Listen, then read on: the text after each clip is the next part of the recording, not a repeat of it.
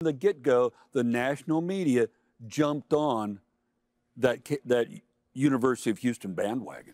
I saw that too, by the way, and I think it's because the last few years you could see what Kelvin had built.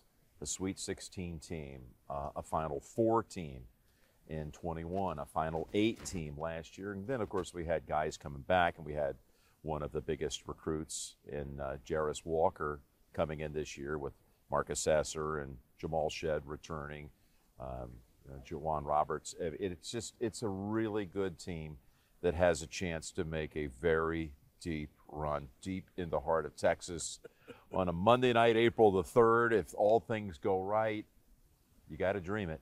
It could happen. It could happen. How special would that be? You doing your final?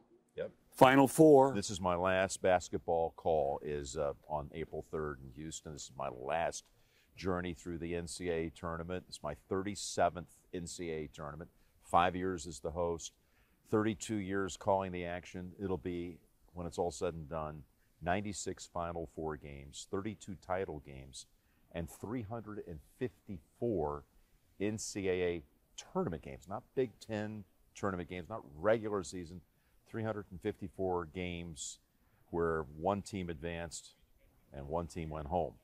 And to end it in Houston for me, it's just the way that I tried to map it out. 2 years ago, truthfully, I sat down with Sean McManus and David Burson, the guys that run CBS, and I just thought it needs to be in Houston, my last basketball game.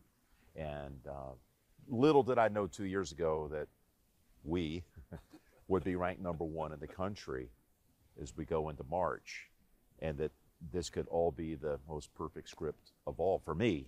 And that would be that my last basketball game would be in my gateway city, the city that I love, Houston. And I could actually perhaps even call a Houston National Championships.